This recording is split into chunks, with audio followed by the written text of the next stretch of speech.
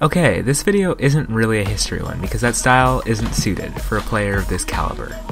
So basically, here's a bunch of dumb stuff Exgon's done. Because he plays more than one game mode, I'm gonna split this up into two sections, based on the two he plays.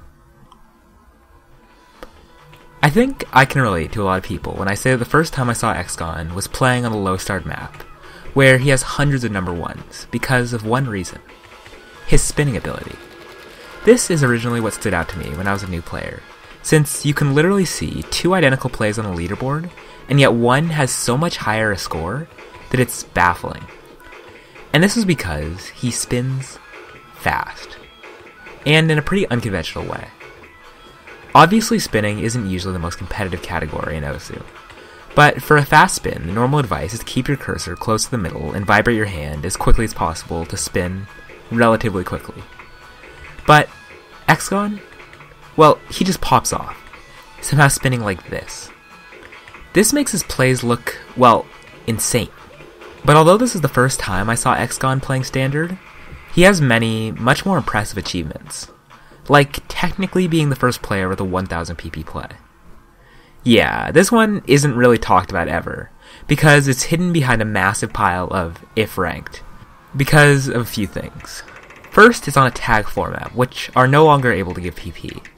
And then, on top of that, it's with touchscreen, which does make its status as the first 1K a bit questionable, especially since this play would now be worth basically nothing. But being technically the first 1K isn't the only thing that makes this play interesting, because his playstyle is also not normal in the slightest. Because using his previous experience with mouse, he created a playstyle where he used both the mouse buttons and touchscreen, which in this play really doesn't make much of a difference.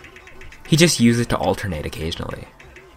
But there's one play where it stands out, where he really shows just how innovative this playstyle is.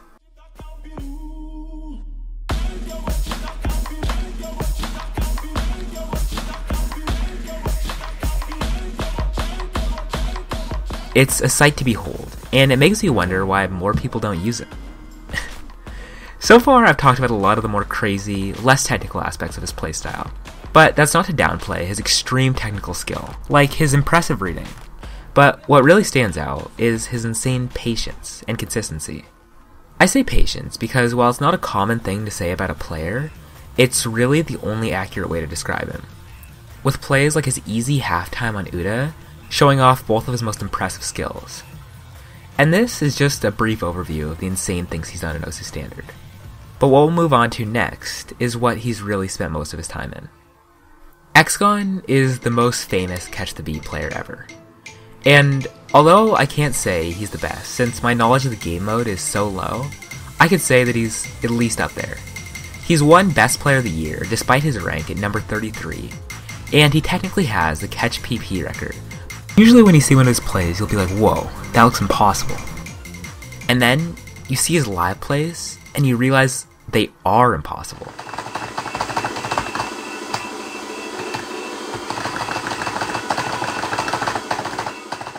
And the funny part is, this is so easy in comparison to most of the other stuff he's done.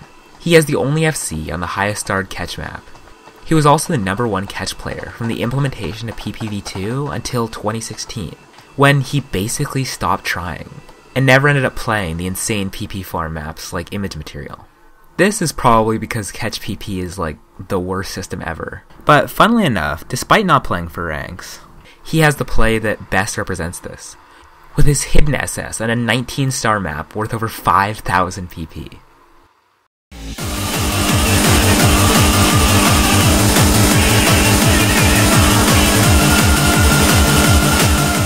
Like, what even is this play?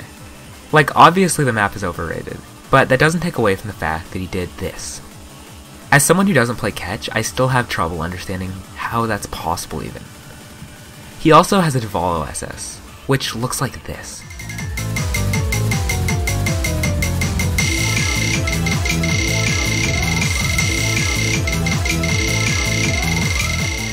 The next best score on the map is a 6 miss, over 400 combo away from the end. This is why, by most, he's considered the best catch player by a pretty wide margin, with Motion and Velperk being the only people who've really gotten close to him in skill. But why is this? How can one person be so far ahead?